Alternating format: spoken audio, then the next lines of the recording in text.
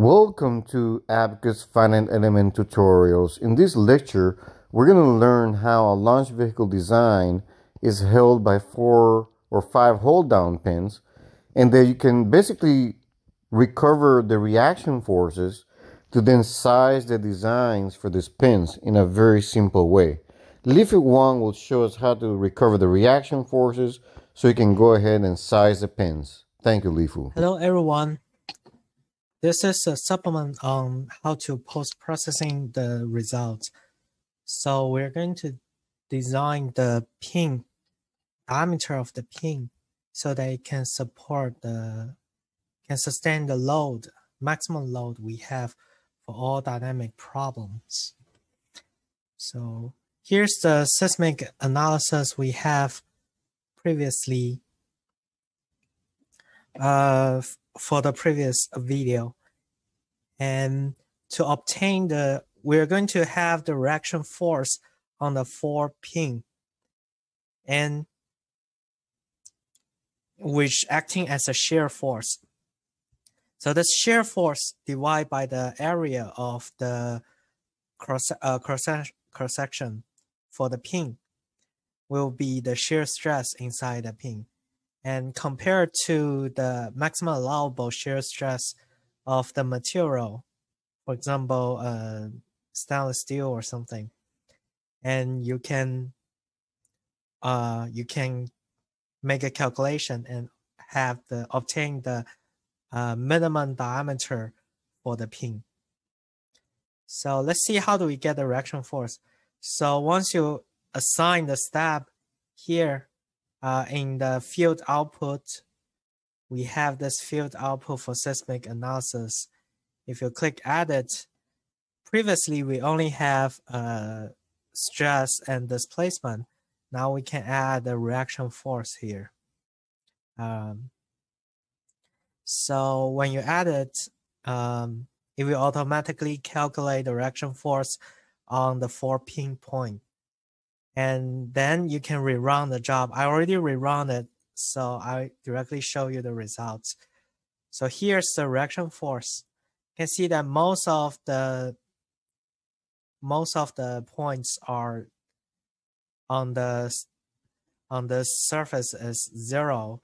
You only have reaction force at this 4 node. And to output the data similar as what we have before, XY data, and now we create from field. Let's open the manager. So XY data manager. Let's clear everything.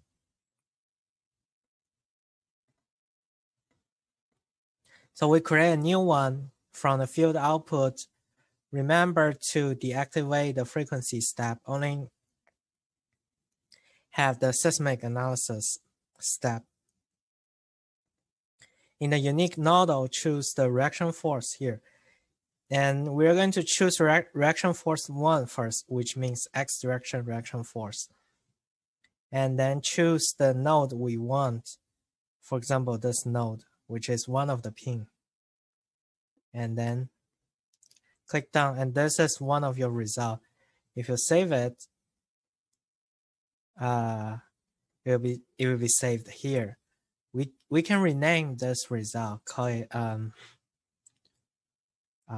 reaction force 1 of pin 1.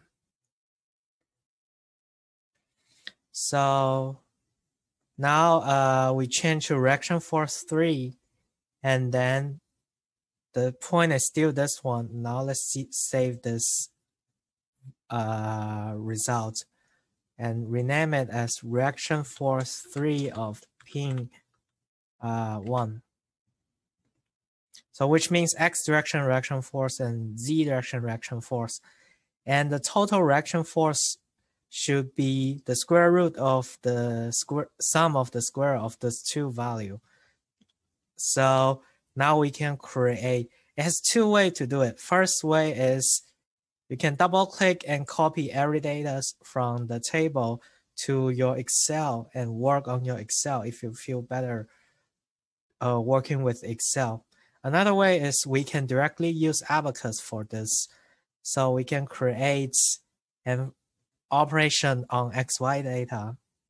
And now we can enter whatever formulas we want. For example, for the total reaction force, it should be S square roots of the square of the first value. Double click it, comma 2. This is the square of the first value. And then plus the square of the second value.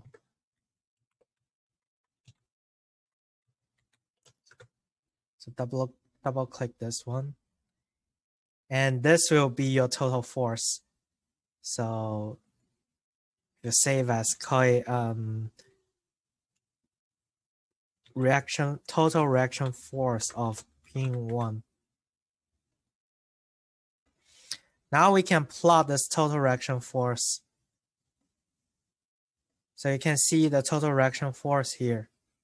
And then you can have the minimum is where it's 0, and the maximum, which is this value. And then from the maximum of the reaction force, you can obtain the you can design the minimum diameter for the pin. So this is how we obtain the reaction force of the pin from Abaqus.